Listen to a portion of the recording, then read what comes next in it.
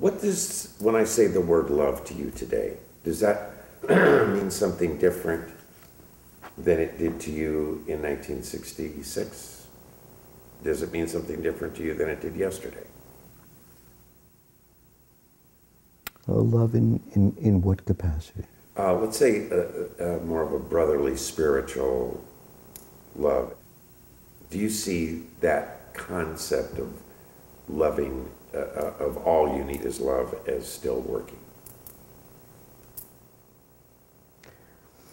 That's morphed in the sense that it's no longer as broad as all you need is love.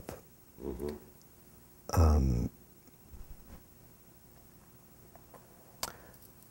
I see it more now as loving and embracing God's work and doing for others and surrender.